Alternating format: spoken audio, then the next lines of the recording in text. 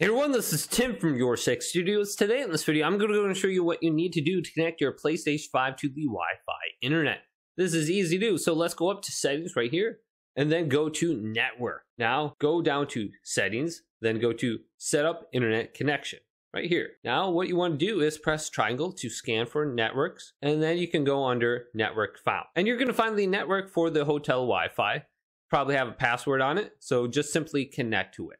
Now, connecting to a hotel Wi-Fi is going to be a little bit different than just connecting to a home network Wi-Fi. So after you type in the password, you can back out of here.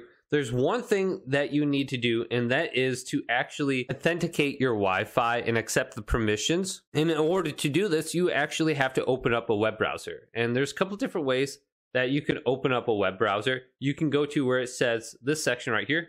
So under network, if we go to connection status and then go to view PlayStation network status, it's going to open up a web browser. And then we should get like the hotel Wi-Fi page to pop open. And then we just have to go to accept the permissions. Now, if you can't get it to pop up right there, we can back out of here and we can go to user guide and health, safety, and other information.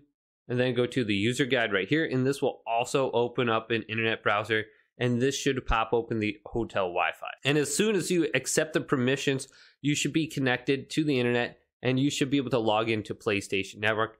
You can always test this by going to network, going to where it says connection status, and just do test internet connection right here. So hopefully this video did indeed help you guys out. If it did, leave it a big thumbs up and subscribe to my channel down below for more technical videos coming up next on Your Six Studios.